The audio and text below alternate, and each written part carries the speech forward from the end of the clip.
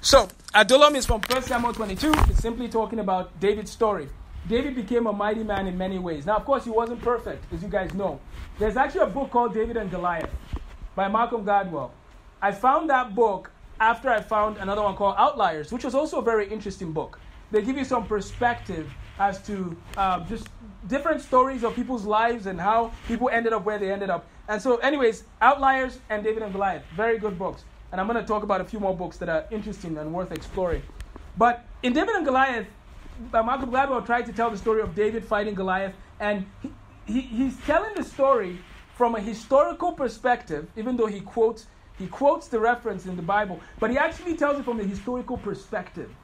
Do you know that there are certain people who say, well, no, I don't read the Bible and this and that. And that's one of the things we're going to be talking about. How do you know the Bible is true? Well, here's the thing.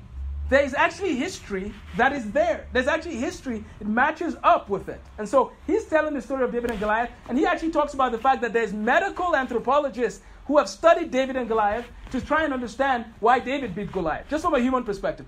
But the question was not whether or not it actually happened. It was just trying to understand how it could have been that way. Nobody was questioning that it happened. Do you see my point? And yet there's some people who think, well, if it's in the Bible, it's not true. I'm serious. There's some people that literally don't want to take anything the Bible says true because it's in the Bible. But no, if it's true, it'll be true outside the Bible. So if there was a man called David and a man called Goliath, and they fought, and it's true, then if it's not true, it is true. The Bible says it's true. But it's true because it's true. And I know that sounds strange. So here's the thing. If something is true, it's true because it's true, not because something else is false. I repeat, if something is true, it's true not because something else is false. Why is that important? Because I've heard people say, well, I don't believe in creation, so evolution is true. No. It doesn't work that way. If it is true, it must be true on its own terms, not because of the falsity of another. So creation is true on the basis of its own terms, not because evolution is false. Do you guys get this? This is really important because people treat truth as, okay, because this one doesn't work, this has got to be it. No. There's 3 tests for truth, and I know this is a quick commercial, but notice I wrote logic and philosophy. I was going to talk about that, about logic and philosophy. Things are true for 3 primary reasons according to philosophers. Is there some evidence to it? I'll say the 3 names and then later we can write it down. But existential relevance, empirical adequacy, and logical consistency. So if something is true, it must be logically consistent. Logically consistent. If it's not logically consistent, we have a problem. Now, I want to give you a warning, and actually we are going to talk about that, so I won't get ahead of myself.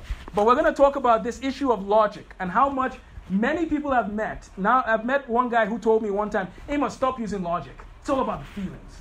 I'm like, you can't tell a mathematician, philosopher not to use logic. It's hard to be a philosopher these days when people don't want to think logically. The professor I was talking about, which I will mention his name, is Jordan Peterson. Jordan Peterson is a professor who is challenging people about their assumptions. He got in trouble in Canada because he would not do certain things, but he's challenging them, and he's not doing it primarily from a Christian perspective, he's doing it from a logical perspective.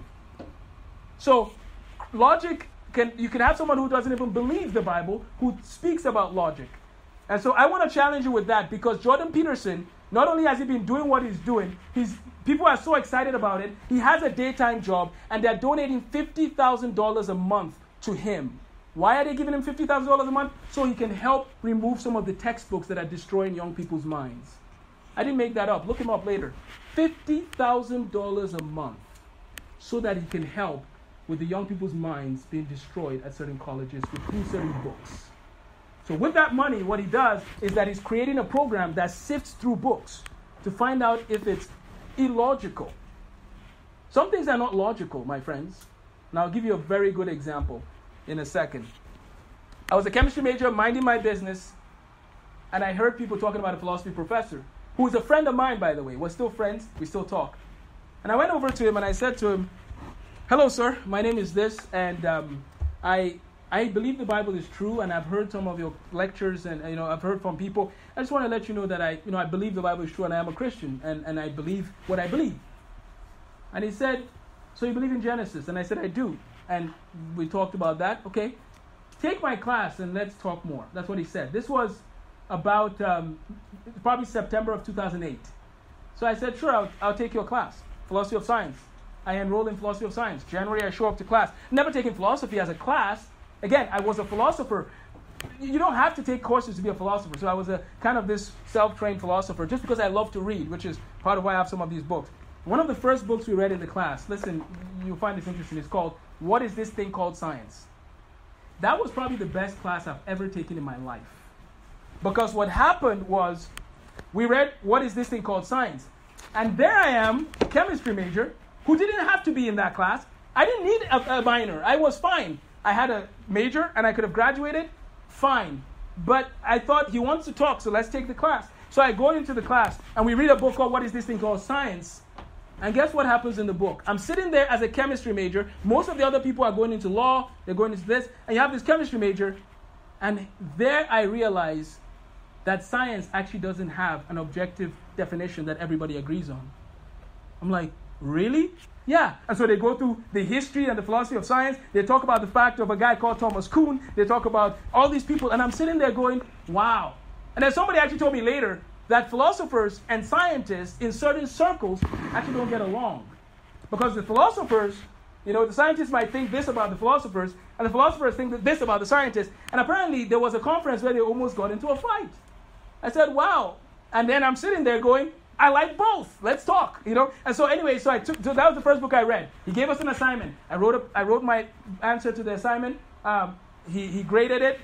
And then we read the next book called Evolution. The Remarkable History of a Scientific Theory. That's the name of the book.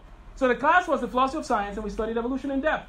I didn't grow up, I didn't grow up in a country where people study evolution as in depth as America. But I said, sure. Again, if something is true, you don't have to be afraid.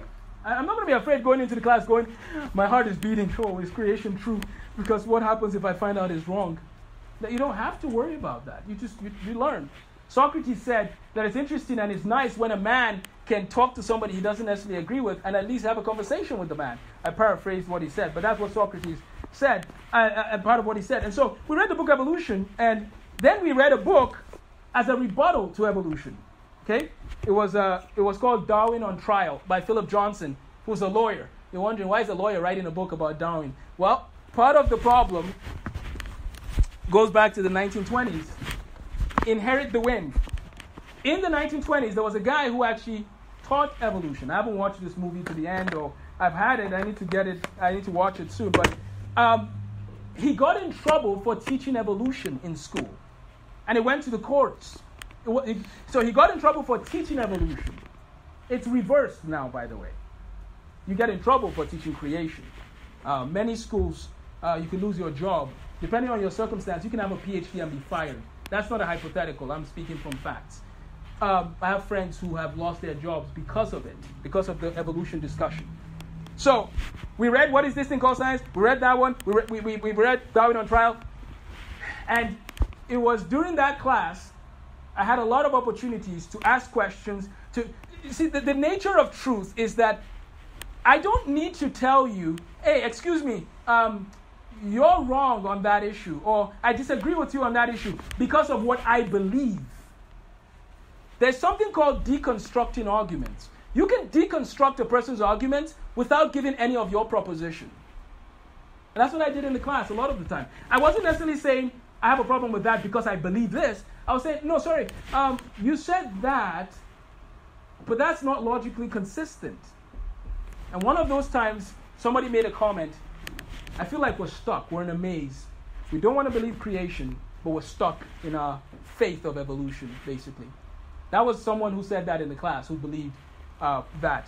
And so I'm sitting in the class, I go through all this stuff, and I want to give you two examples so I don't forget, and I'll make sure I come back to them. The first example would be as far as Darwinism and why there was an inconsistency. And then the second example would be a more rigorous topic, which is the question of worldview. So this happened in this class. The professor said to me one day, Amos, let's be friends. Like I was going to be done. I didn't have to take any more. Like I appreciate our friendship, and it's been wonderful, whatever.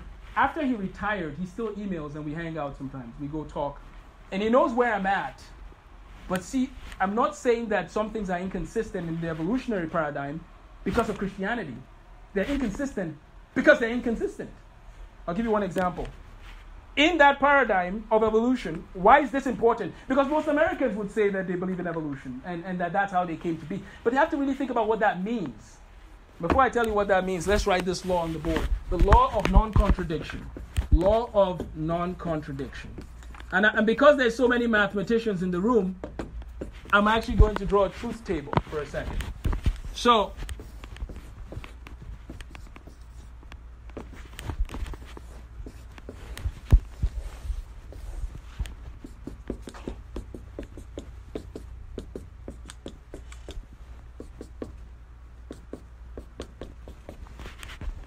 okay, a man by the name of Aristotle lived about 300 BC.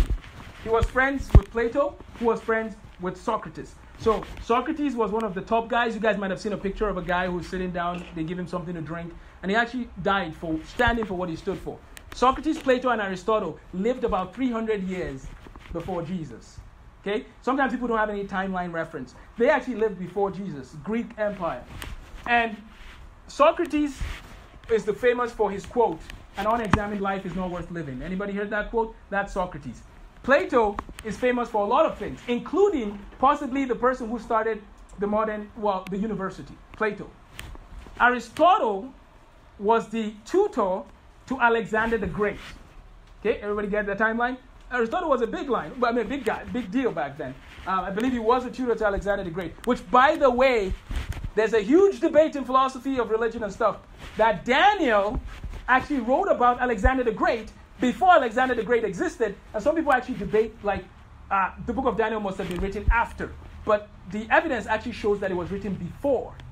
So Daniel predicted Alexander the Great's coming. Read the book of Daniel, read about this empire. When Alexander the Great died, you guys know how old he was? About 29 years old. He conquered the whole world almost at 29. And Daniel talked about him. When he died, his empire did what Daniel said it would do.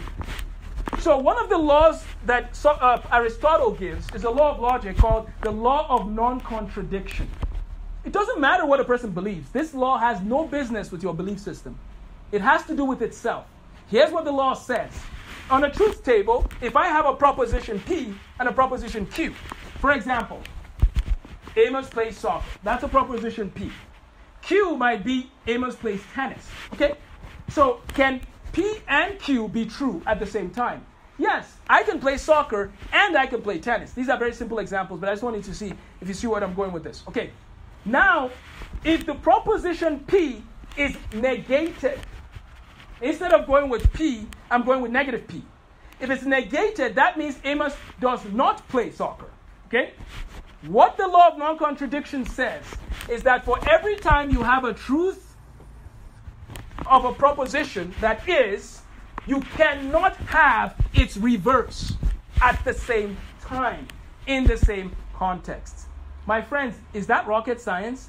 No. If something is true, it can't be false at the same time. Straightforward, right? Well, we become very intellectually lazy. And so what is the better way to handle problems? You believe in proposition P, and I believe in proposition negative P. But both of us are right, and we can get along. My friends, there is never a time to harass people because of what they believe. This is not a call to tell someone, oh, you believe differently, so I'm not going to be your friend, or well, I'm not going to do this, I'm not going to do that, I'm going to give you a hard time. That's not what this is about. This is about truth. If something is true, then its opposite cannot be true at the same time, in the same context. A lot of college professors I've met do not believe that. That's a problem. So what they're saying is that contradictions are okay. That was not my professor necessarily. I'm just saying some I've met. That has led, as you know, I've written a few books, but one of them was written because of that.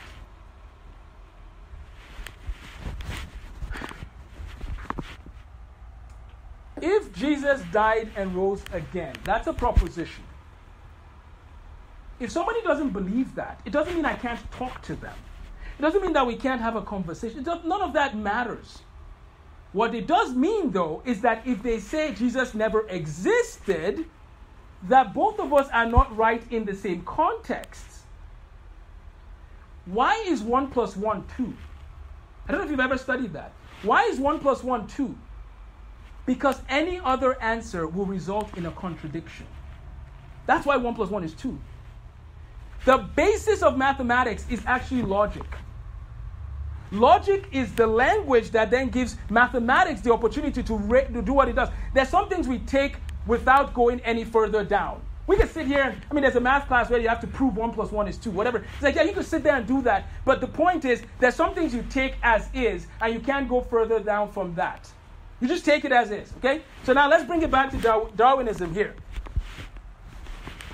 Did you and I, and you have to be careful how you word these things when you're talking about logic and laws of non-contradiction.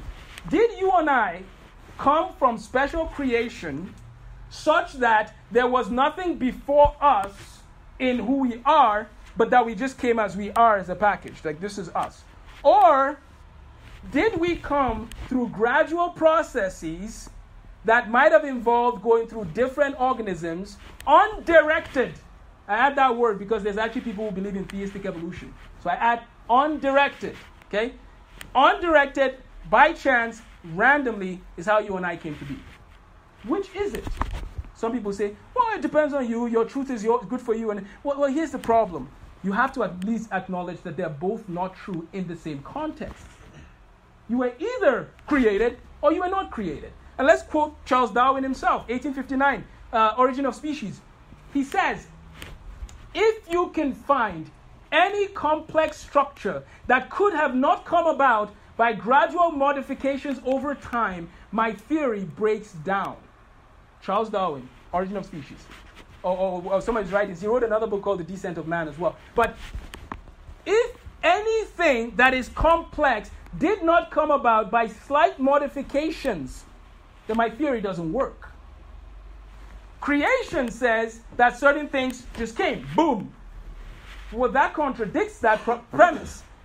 So there's a lot of books on this topic. I've done some writing and so on and so forth. The problem with this area is that if you're going to write and try to publish, you probably have to have a PhD. It's not like people are going to listen. Oh, yeah, this guy out there who's passionate about this topic, where's his PhD?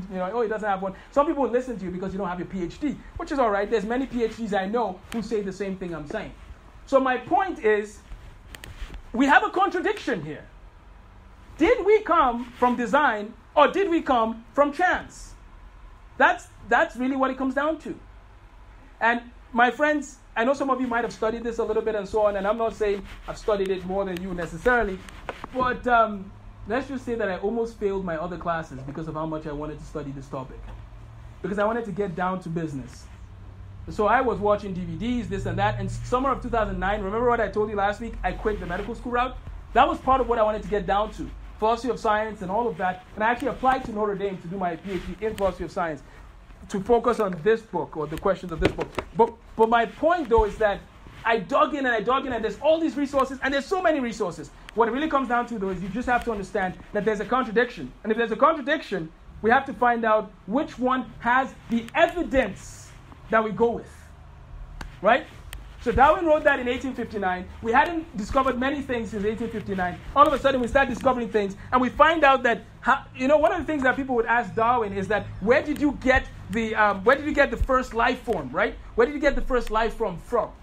And Darwin said, well, it could have come from a soup. It could come whatever. People call this thing of primordial soup, and I don't know if he wasn't necessarily trying to say that that's what it is, but he was trying to maybe address it in a certain perspective. I haven't read his theory on the beginning as much. His book was not talking about how life began. His book was talking about how species, the origin of species and the changes and so on and so forth.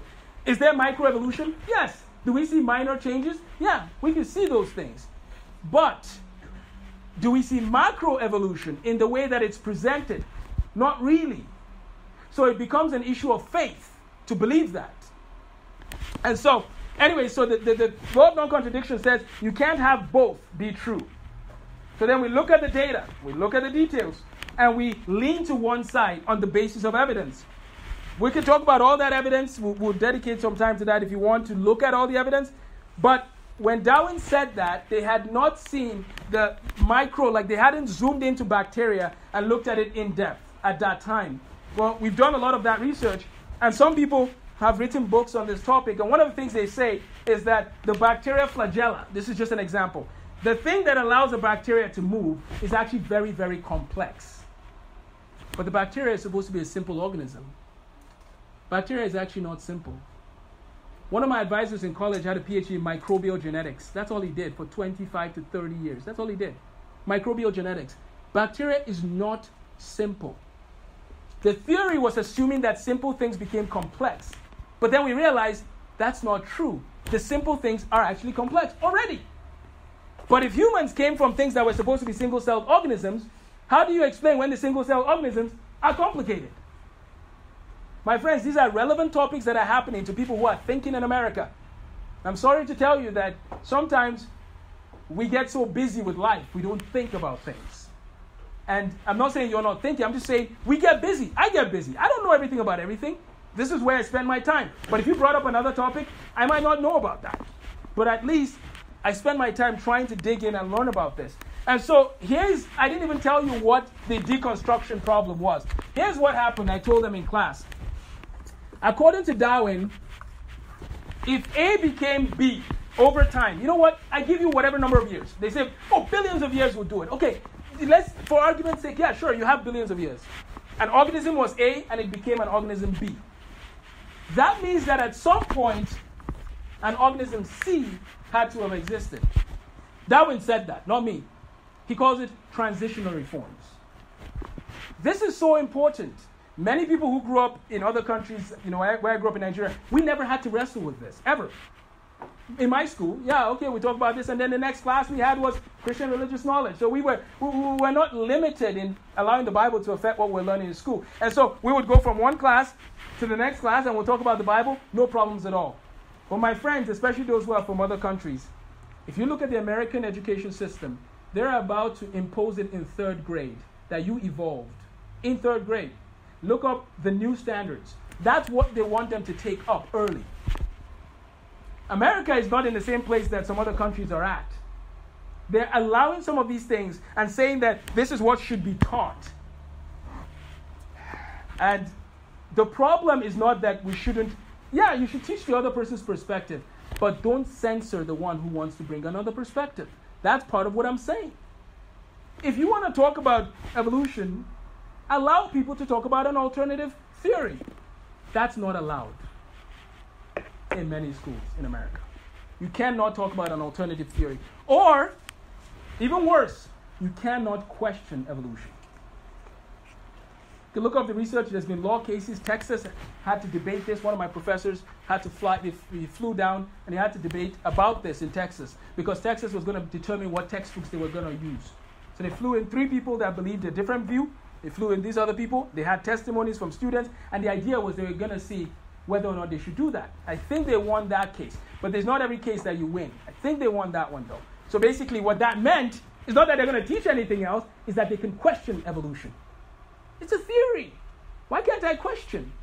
And so if he says A became B, so you have like this animal, and it became this animal, Darwin says we should find transitionary forms, things that are in transition. Well, here's the problem. If your worldview is such that you believe that evolution is true, then if you see this, and I think I might have gone on the board in class and I told them this, and you can just see the reaction of, some of these things I'd never thought about, okay? Until I was subjected to the arguments, I actually had to think about, well, how do you rebuttal that? Now, granted, praise the Lord, I grew up in a family of lawyers. They didn't necessarily teach me to debate, but I watched that. And so I went on, I said, well, if you have this becoming this, and you look at that, if your lens for worldview is evolution, you're going to look at that and go, transitionary form. And that's what we've done. There's a lot of things now that they call transitionary form. But here's the problem. Are you ready for the problem? If your view is creation, you look at that and you say, wow, look at this distinct creature that God made. Who's right?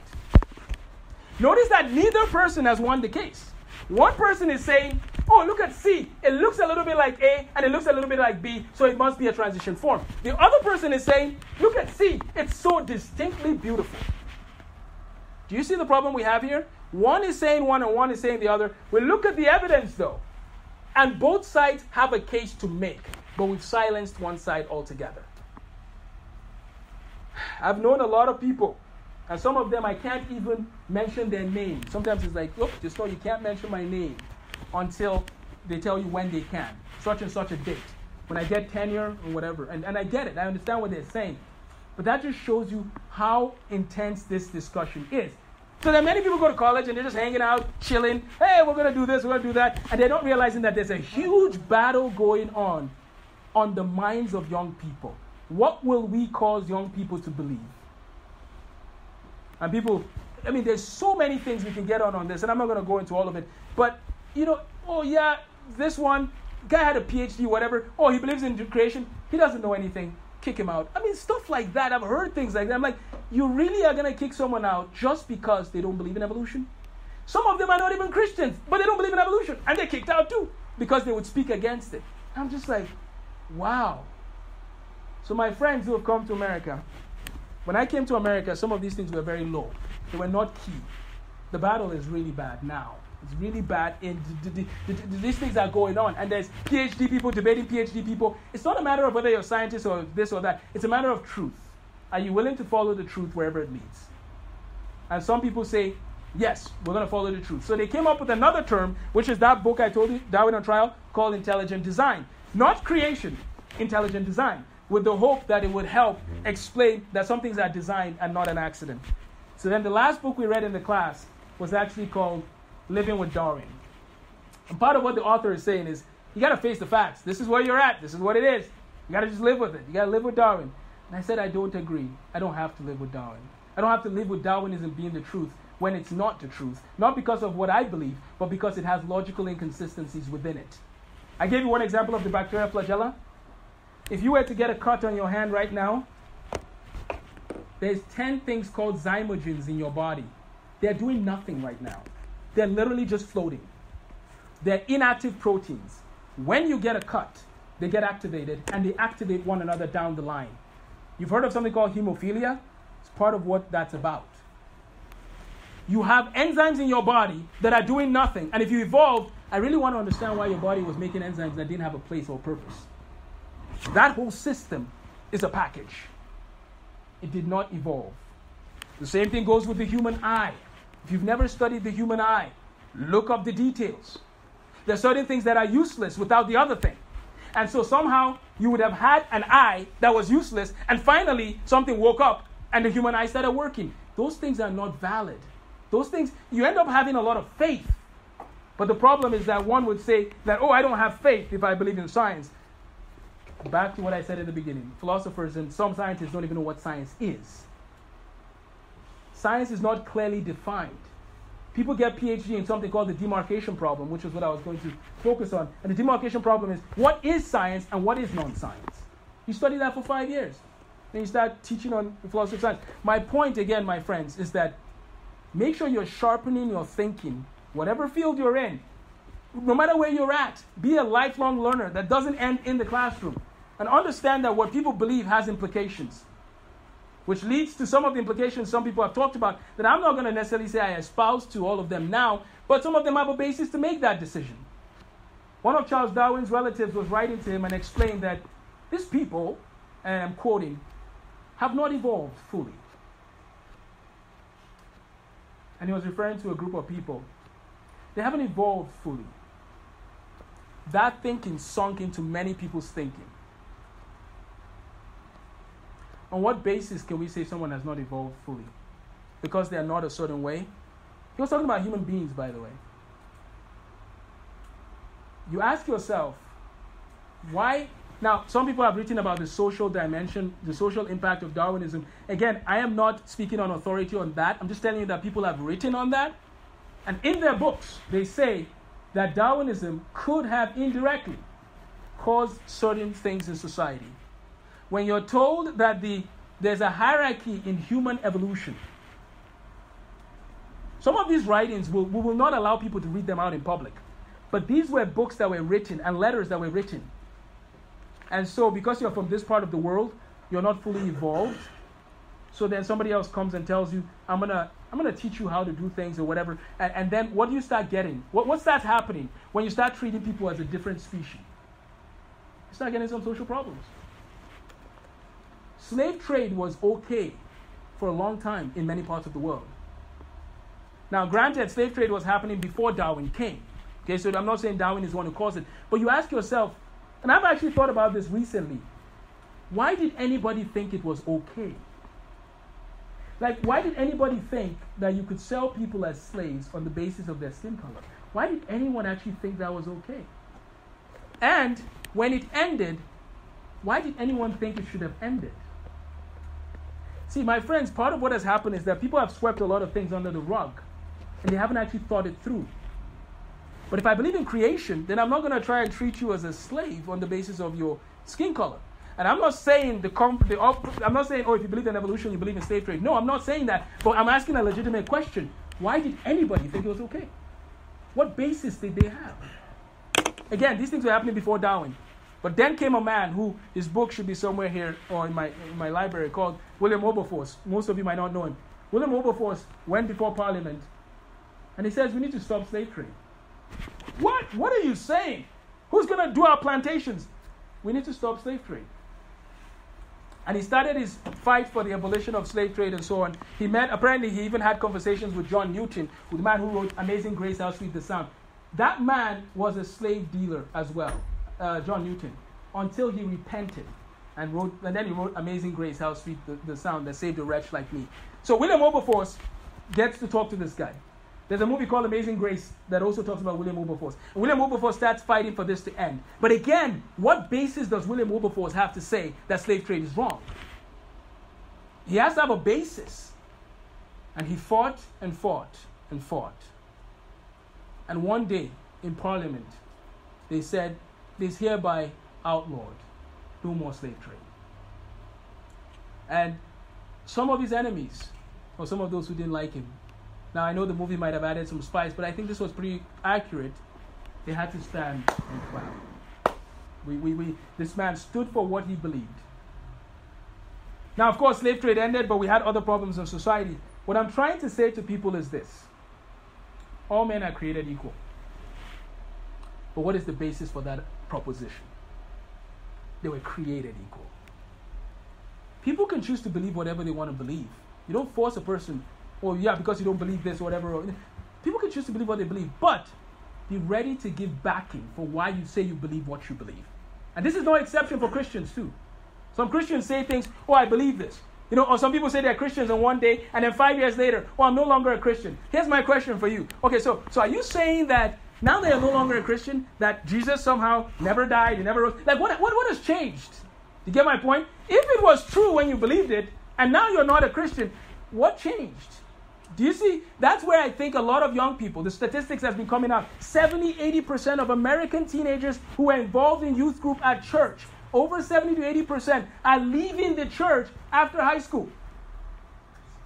And you wonder, why are we where we are? Right? Why are we where we are? 70-80%, I don't know, some statistics even have it higher. And people are leaving. Meanwhile, if you believed it and it was true, then you have to explain what the basis is now for it not being true, or why you don't believe it anymore. So, my friends, a lot of this is to encourage you to think. Think as hard as you can, study, work to dig into these issues, because they have serious implications. And let's not be intellectually lazy. Let's not be intellectually lazy, because it's easier to just say, well, I'm not going to do any homework, I'm not going to study this. And so now we have apatheism. People are just going to be apathetic. I don't care. Don't be apathetic. I say all of that to tell you that the law of non-contradiction applies to science, and we have to look at the implications of things that are opposing views, but we also have to look at the implications of what people teach in science, and this is not saying that if someone believes this, that means they believe that. Not necessarily, but we want to look at the basis for why they believe what they believe. So we thank God that we don't have slave trade as far as out in the open like it once was. There's other forms of trafficking going on in the world, which is another reason that we need to be in prayer and asking for wisdom for what we can do to make things right in a world that is doing things that don't make sense. And there's a lot of documentaries on that as well. So, there's a lot of topics that I want to tackle, and this was just one of them. The issue of creation and evolution and the implications of belief in either, and understanding the other person's point of view, and understanding the implications of what you've come to believe. I want to transition to technology because I did say I was going to talk about that, but this ties to technology, and I'm going to read a poem and then that ties into technology. If I believe that I was created, then how I spend my time will be very different than if I don't believe I was created. So if I was created, I would spend my time recognizing that time is precious, time is scarce, and I got to cherish every moment. And so here's the poem I wrote, and then I'll transition to why it was written. It says, people are busy, carried away by distractions and idolatry, ignoring that which will enrich their soul and spirit. Instead, they're settling for temporary instant gratification. Facebook, Twitter, Snapchat, Netflix, eating up time and turning us into zombies when we use them excessively. That's the key word. Lord, please have mercy. And please show us how to break through and reach those who don't think they need to be reached. There's a movie called The Smallest Movie Ever Made, I believe. IBM is working on putting out a certain form of phone system that would basically be the size of my iPhone, so that memory using quantum computing. And that will have the capacity, when they do it and they do all they need to do, it would have the capacity to put every movie ever made on that phone. On one phone. Every movie ever made. Look it up, quantum computing and IBM. So, I'm not saying it's bad that we're doing quantum computing. What I'm saying is, if I don't know why I exist, and you give me a phone with every movie ever made, I might just waste my life. Because I got a lot of movies. There's a lot of movies you can watch, right? So see why it's important that you know why you exist before you allow technology come in and take over? Do you know how rude people are on the internet sometimes? Very rude. There are times where I've watched a video and then you just scroll down, you're like, this is a great video. And you read some people's comments and you're like, what are you saying? The reason why I say that again is when your values and your morals are not in place and you have technology, it can be very dangerous. We've heard stories of children who didn't want to go to school anymore. We've heard stories of children who took their own lives, unfortunately, because of bullying on cyberspace. Very sad. If we invented the technology, it should not determine how we live in such a way that we forget how we should live. So because of this anonymous world, sometimes people can just put whatever, and sometimes it hurts other people.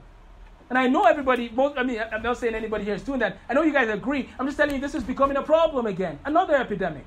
So how do we help young people to use technology wisely? Well, we remind them that they have a purpose for living that goes beyond the technology itself. The reason why you exist is not just for technology. You exist for something bigger. Therefore, it affects what you post on someone's page. It makes sure that you have compassion when you're typing, okay, even if you're playing with someone, you make sure that they understand that you guys are on the same page.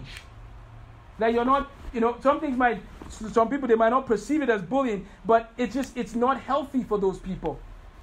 We've lost, in many ways, our society has lost its mind in terms of how it responds on cyberspace. Because you can hide. You can hide and say whatever you want to say. And there's so many, think about the fact that cybersecurity is becoming such a big deal. Even toothbrush companies are going to have to get cybersecurity at some point. Because there are certain toothbrushes that connect through Bluetooth connectivity, right?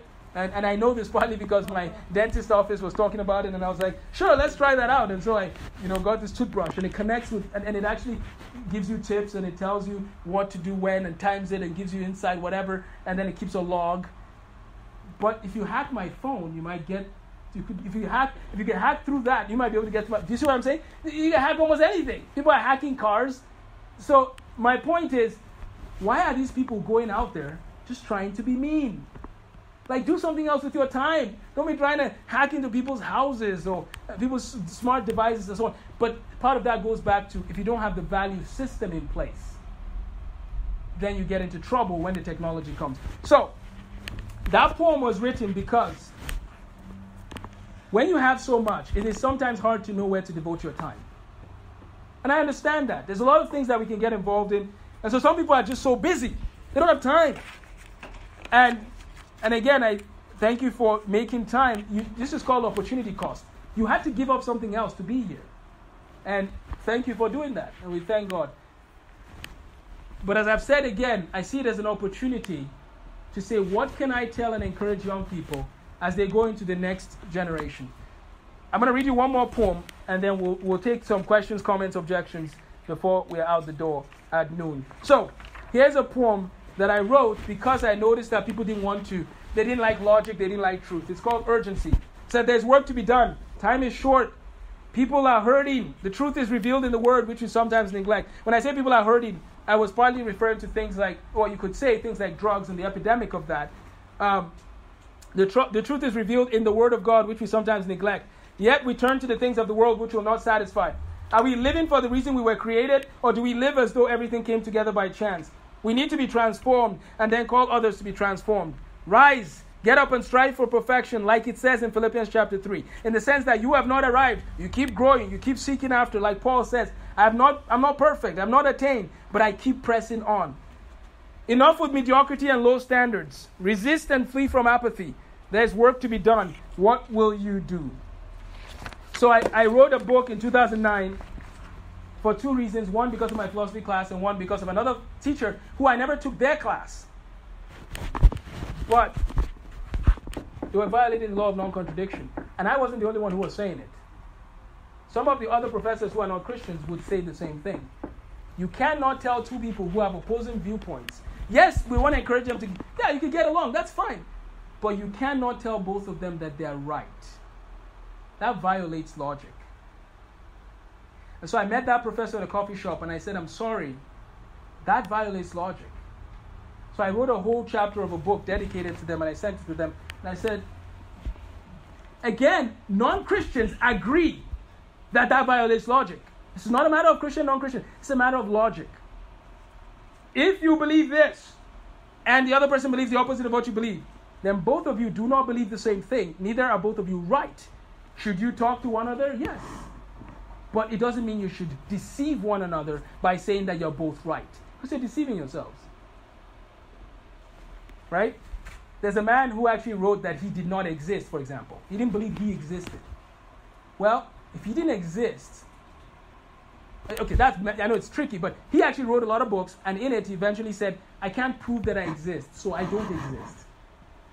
He was a Scottish Enlightenment thinker, I think.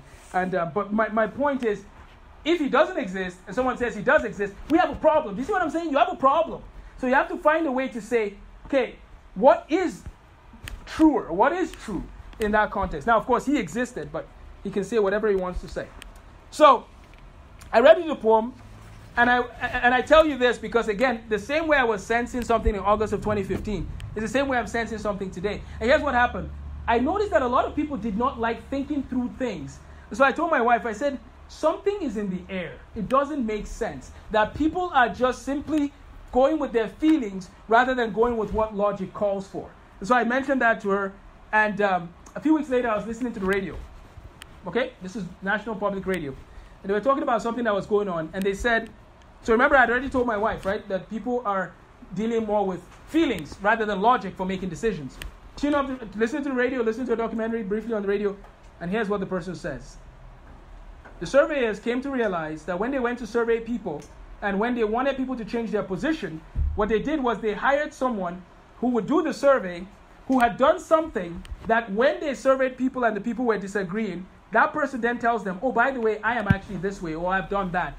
The people they were surveying almost always would then say, really? Okay, I don't believe what I believed then because of you. So the surveyors, by asking questions and in about an hour, would find people that were very firm in a belief system, and at the end of the hour, the people didn't believe it. They were like, you know what, you're right. Maybe this is okay. Maybe abortion is okay. That was the example. She heard that and she went, oh, I didn't used to believe abortion. Like, I didn't believe it was okay. Now it's okay under any circumstance. The same person who they asked in the beginning, do you believe it? And they said no. At the end of it was saying, no, I don't believe it. And this goes on and on for many things they're doing. So it's actually a new way of surveying people where you survey them to change their view.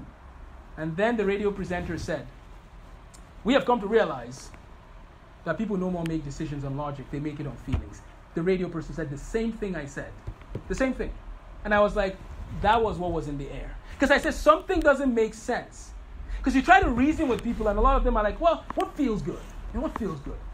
My friends, we don't live life by feelings. It's not all about feelings. I don't want everybody to act upon their feelings. Because of people's feelings, and even us at times, our feelings are not godly. They're not right at a time. So are we going to act on it? No. And the radio presenter said that, and I went, I can't believe it. Exactly the same thing. So guess what the term is? It's called post-truth. It's part of what the term is, post-truth. We live in a post-truth era.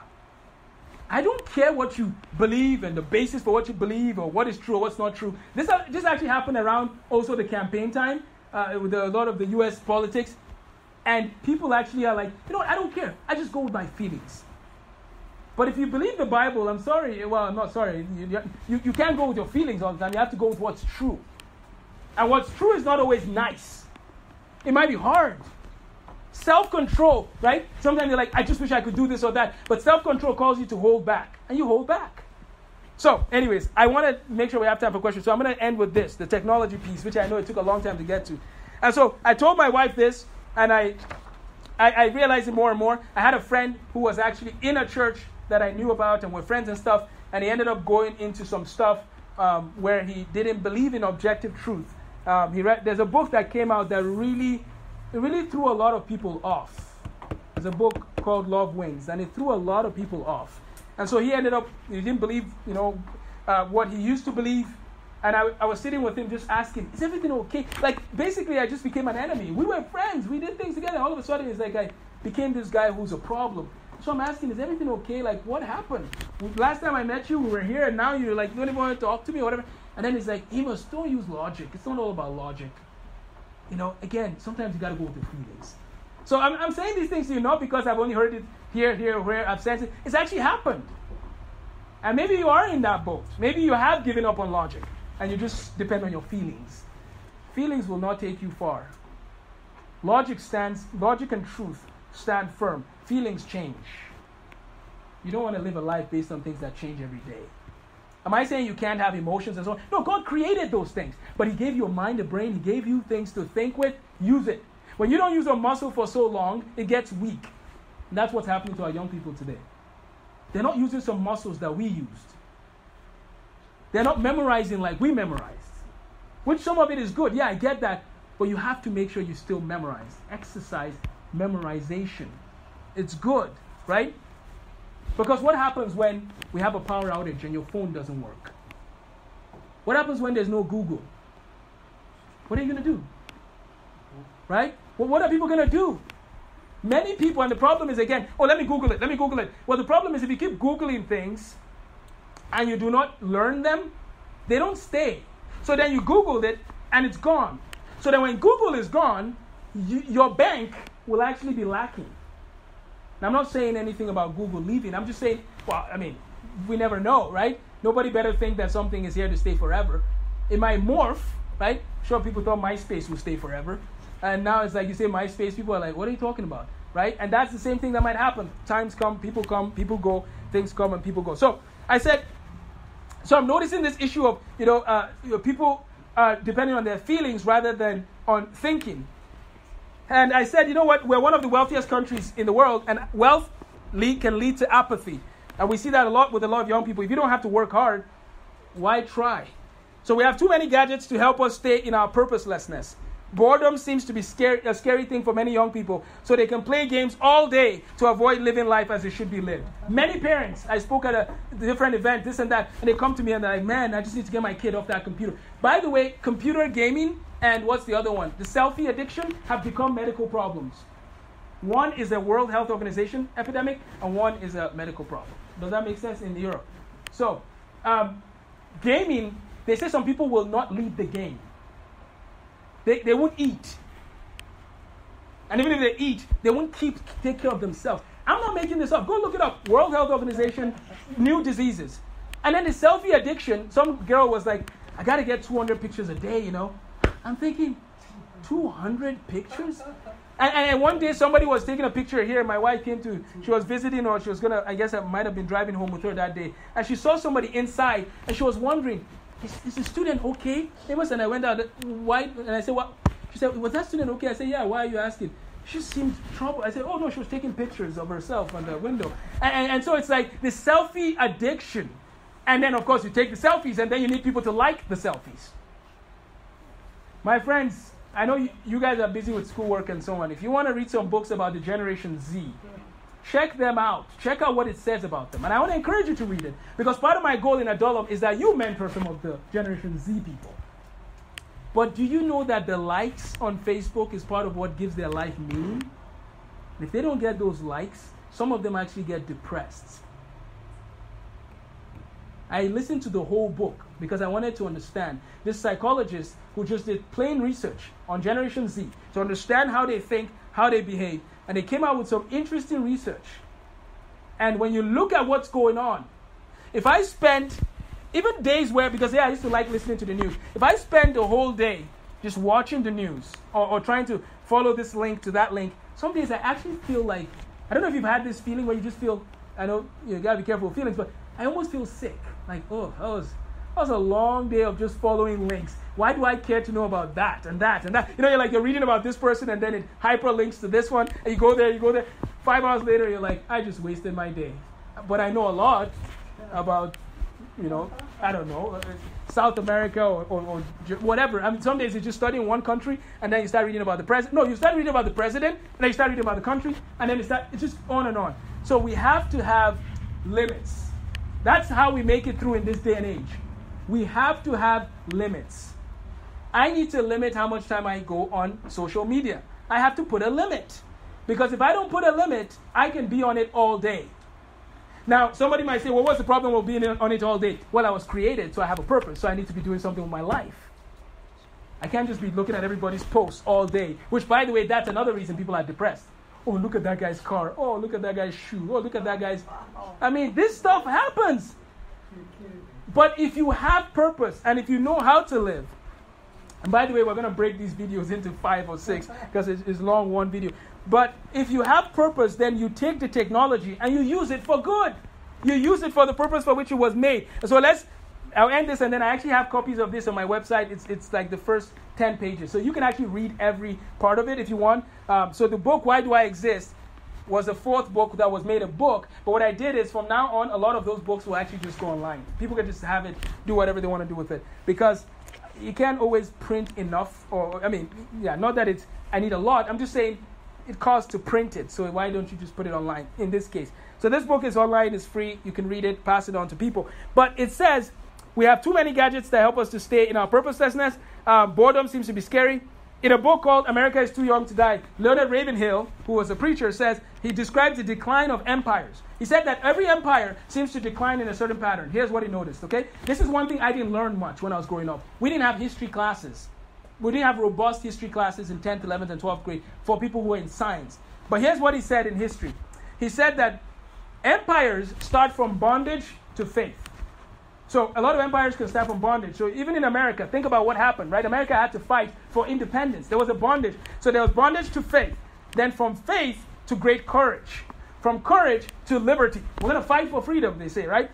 From liberty to abundance. When you are free, you might then get abundance. From abundance, this is where it takes a bad turn, to selfishness. When you have a lot, it can actually get corrupted and you get selfish. I told you the example of the boy at the birthday party who already had a lot of toys. And people give him toys, and some of them, he looks at some of the toys and you could see a reaction of like, this is not good enough. I mean, you look at the toys he has. He lives in a mansion pretty much. And you're giving him this. Oh, okay. Thank you. Say thank you. And I mean, they say thank you. And I'm looking at that going, no, that's just not right. I need to give that money to someone to have food instead of giving you another toy. So from liberty to abundance, from abundance to selfishness, here's the other bad turn. From selfishness to complacency. From complacency to apathy. From apathy to dependence. From dependence to bondage. Do you see the cycle of empires? Where do you think we are on that chart? We've definitely passed liberty, right? America became a nation. We've talked about abundance. America as a nation has been blessed, right? So it's received that. Have we hit selfishness? Oh, yeah. Have we hit entitlement? Oh, yes. Talk about entitlement mentality. So it takes about 4 generations. That's what a historian was telling me. It takes about 4 generations to get to entitlement. So that's what Leonard Ravenhill was quoting in his book. So this issue of wealth and abundance is discussed in Deuteronomy chapter 8. I just want to wrap it up with this. So I encourage you to read that chapter if you haven't already. God told them that you will go to a place, and when you get there, and when you eat and are full, make sure you bless the Lord. By the way, I'm planning a I call it an African praise night, but it's open to anybody. But I have some songs from Africa we'll sing. And I'm hoping we can do that and just thank God for all that he's done. Think about the fact that America has a day dedicated for Thanksgiving. We should live lives of Thanksgiving every day, not just on Thanksgiving Day, right? So no matter what happens in the world and the amount of wealth we acquire in any form, we have to remember that we were created to live for God. So a lot of students are being taught, of course, that could be, you evolved and so on. Well, we were created, okay? And if we want to look at the evidence, there's a lot of books we can talk about later.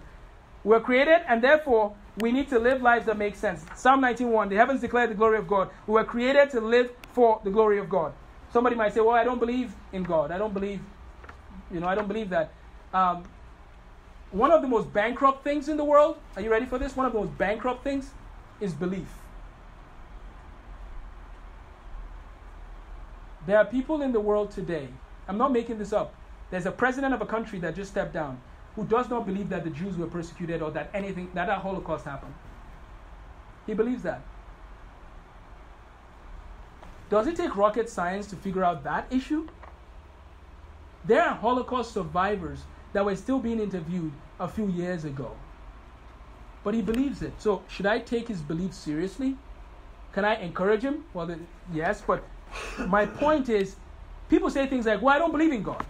Well, belief is bankrupt without basis for it. So just because you don't believe or you believe doesn't mean anything. And seriously, that applies to Christians. Just because you say you believe you're a Christian doesn't mean anything. Show me the basis. Didn't Jesus even say that? You shall know them by their fruit. Where is the basis for what you're saying? Where's the evidence for what you're saying?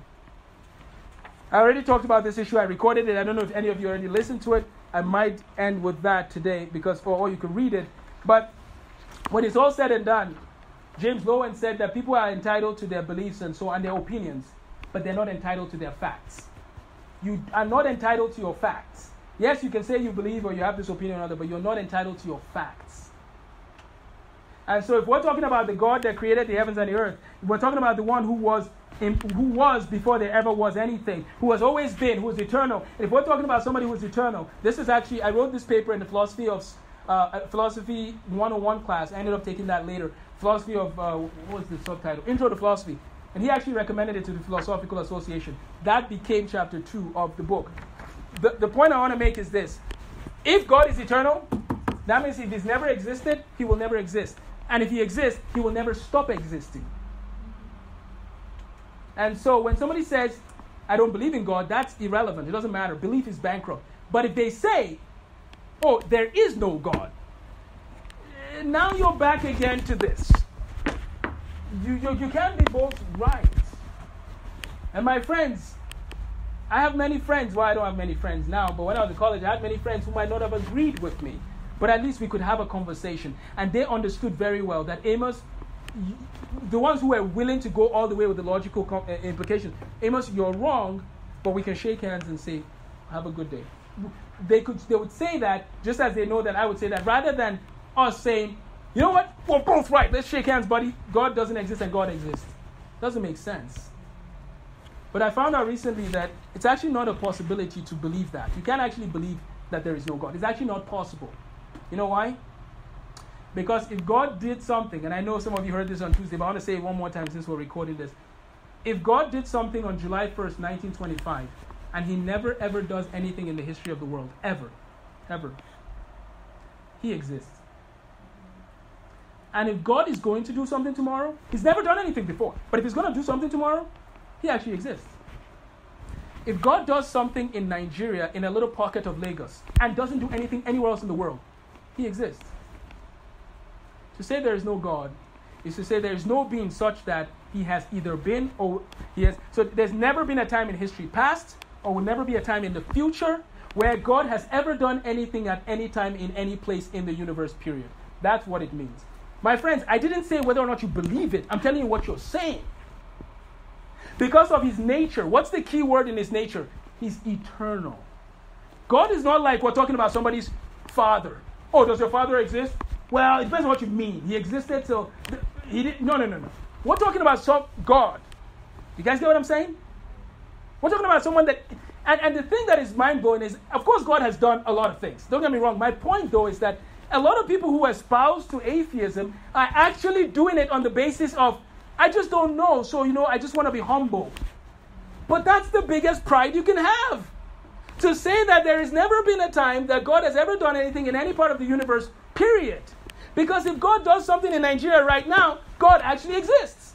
God does what God wants to do. He doesn't have to do something here now. We want him to do this. But you get my point? Philosophically, philosophers have come up then with agnosticism. Many are moving away from atheism because atheism is actually not a possibility. What does the word a mean when you add it to a word in Greek? No. Muse means to think. Amuse means to not think. That's why you go to an amusement park, right? You just don't want to think. You want to hang up. That's amuse. Theism is God. Atheism is no God. But you can't know that.